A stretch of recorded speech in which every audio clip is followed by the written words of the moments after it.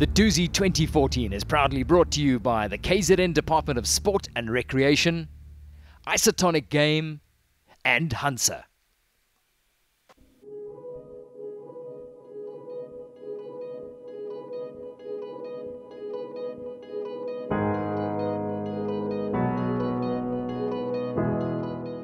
Well, it's a truly spectacular morning on day 3 of the Dusi Canoe Marathon. The paddlers setting off from Inanda Dam, a 4-kilometre pull to the wall. They portage over that, and then the fun begins as they hit the big rapids and the big fresh cold water that'll sweep them down to Blue Lagoon and the finish in Durban.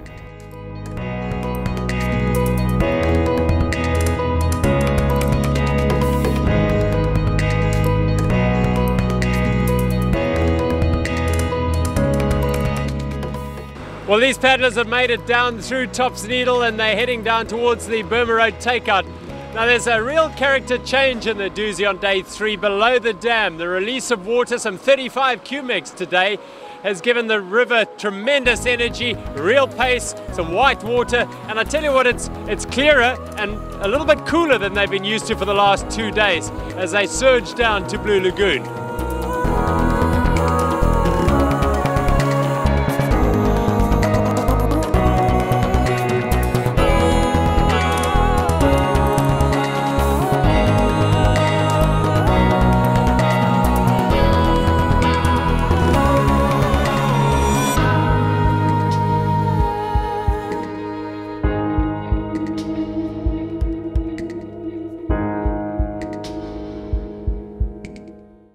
So at the end of day 2, it's a 9-minute bonus in the bag for Andy Burkett and Sponelo Zondi over Hank McGregor and Jasper Mocker. Who's going over, who's going around? That will all affect those final times. Cam Skuman and Jacob Adam a further 10 minutes back.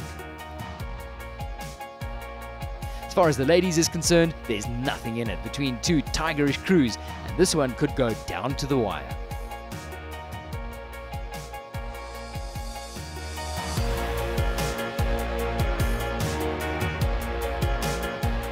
The final stage into Durban is 36 kilometers. It starts with a haul across Inanda Dam, then a testing series of rapids, all of them with unique characteristics that take you to the choice: Burma Road, go over or paddle around. After Burma Road, there are 1 or 2 testing obstacles before you hit the stretch of 9 kilometers of flat water into Blue Lagoon.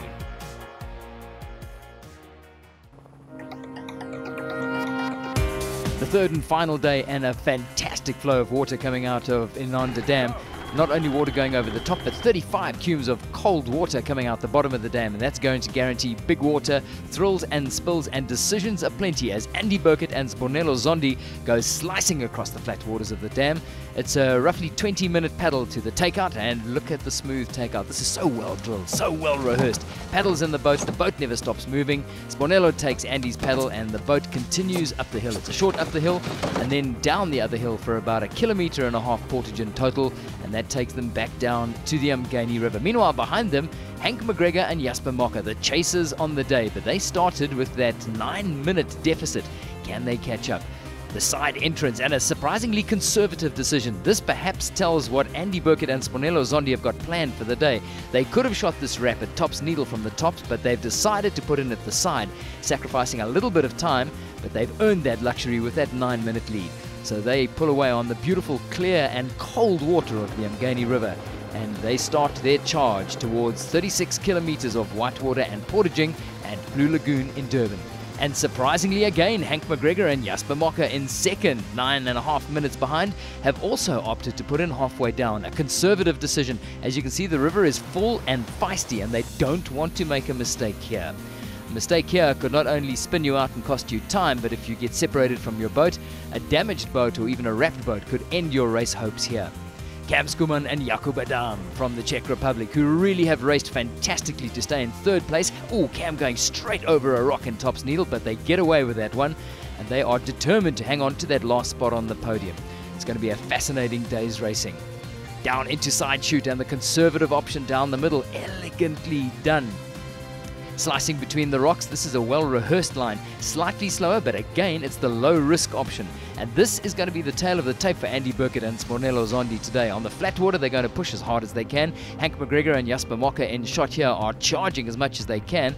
As we go back and have a look at the women's race now.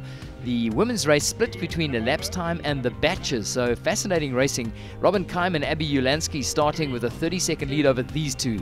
Abby Adi and Anna Adamova still hurting from her injury on day one, but determined to give her all on the final stage into Durban. This is one gutsy woman from the Czech Republic. Here they go through Tops Needle.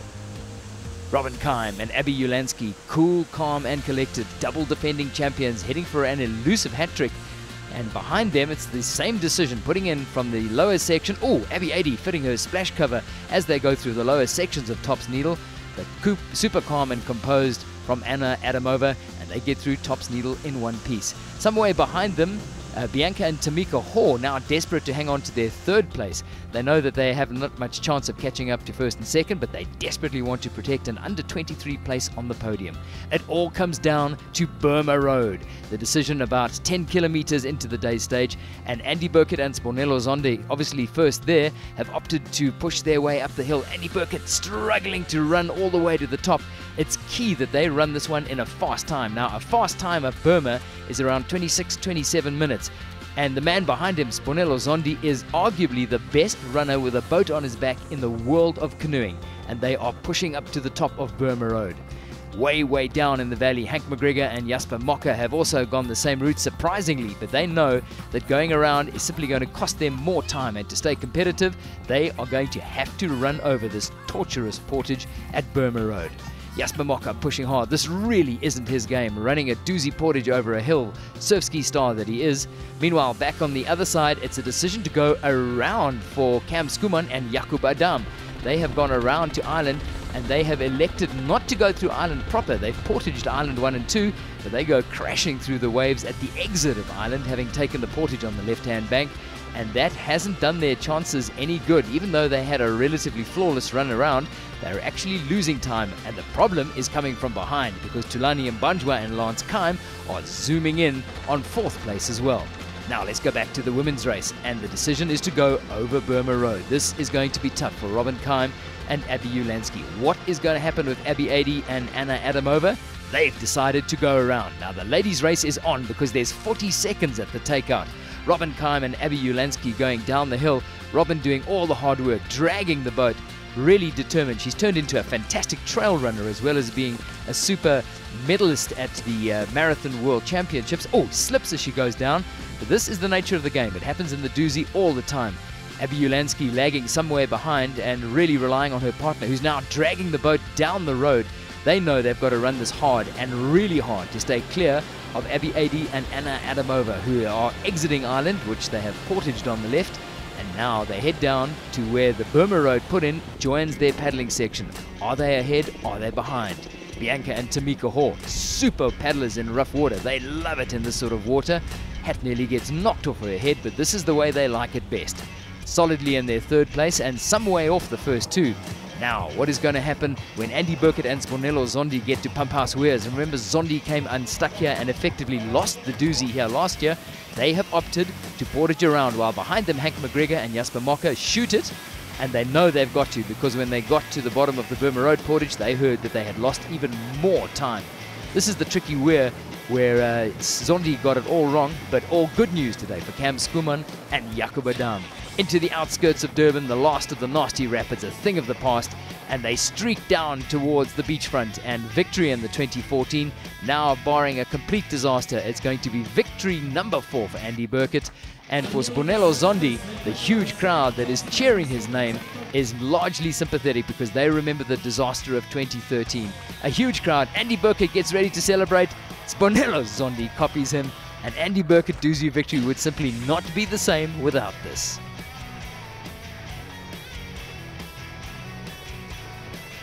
A fantastic victory and a margin that ballooned on the final day. Paddling into the headwind on the final stretch, Hank McGregor and Jasper Mocker. They are gutsy competitors, never say die paddlers, and they come home to an equally rousing welcome. Hank McGregor second for the second year running, but that doesn't mean he hasn't given all every step of the way. For Jasper Mocker, it's one step closer. It's a matter of time before the Cape Townian goes one better.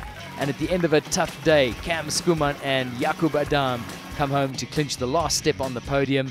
And one of those elusive medals is going back to the Czech Republic. A fantastic performance. Now, back at the Pump House Rapids, here's all the excitement as some of the girls go bouncing through. Robin Keim leading Abby Ulansky, who's desperately trying to stay calm and composed in amongst the thrashing wild water. But good news for them as they get through Pump House. Meanwhile, behind them, Abby Adi and Anna Adamova realize they've got to do exactly the same. This is Pump House Rapid at 35, churning QMX. And communication is fantastic from Adi to Adamova. And in the end, it's Robin Keim and Abby Ulansky who prevail. They've had to guts it out, and they win their third consecutive women's K2 title.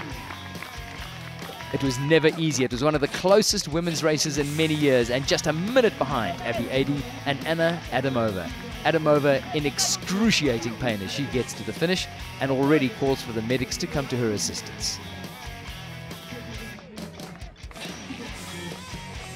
In the end, there was some confusion about the women starting in the A batch as opposed to elapsed time, but there was enough in the bank for Bianca and Tamika Hoare as under-23s to grab third overall in the women's race. So in the end, a handsome victory for Andy Burkett and Spornello Zondi, their margin on the final day growing as it always did over day 1 and day 2. McGregor and Mocker in second, and Skuman and Adam grabbing third. Sad to see the juniors dropping out of the 10th. They had to settle for 11 in the end.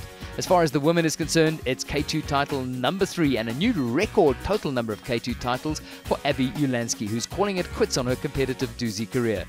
Bianca and Tamika Hoare hanging on to third, and of course the ever-consistent Abby Adi with a 6th second place with Anna Adamova.